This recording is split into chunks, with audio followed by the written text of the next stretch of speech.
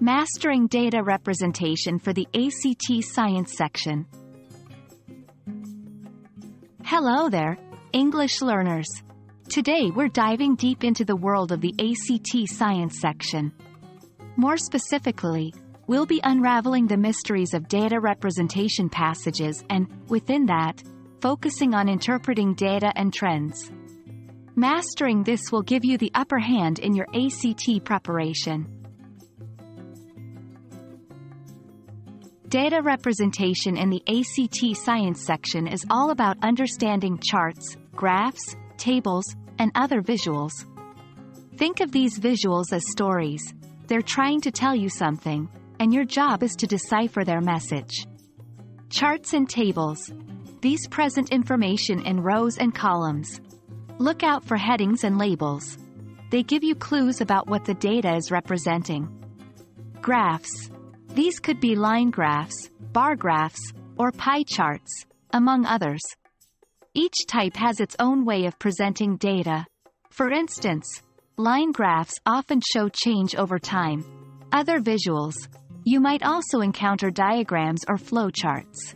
These visuals often explain processes or show relationships between different parts. Now, let's delve deeper into interpreting this data. 1. Spot the trend. Look at the direction in which data is moving. Is it increasing, decreasing, or staying the same? For instance, if you have a line graph and the line is moving upwards, that indicates an increasing trend. 2. Compare data points.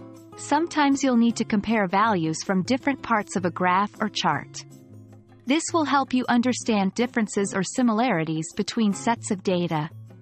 3. Draw conclusions. Based on the trends and data points, what can you conclude?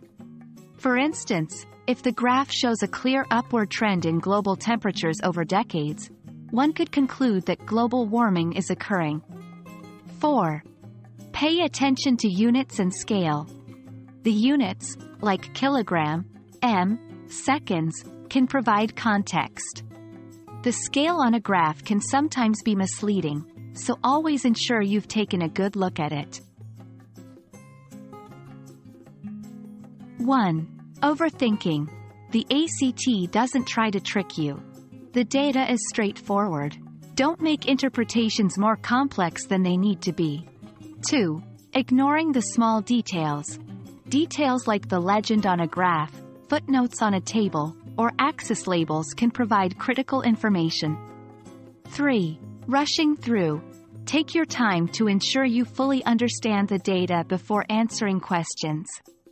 It's easy to make mistakes if you're rushing. Interpreting data and trends is a valuable skill, not just for the ACT, but for life in general. With these tips and insights, you're one step closer to mastering this section of the ACT Science test. Remember, practice makes perfect. Keep working on sample data representations and soon, you'll be interpreting them like a pro. Good luck, and happy studying!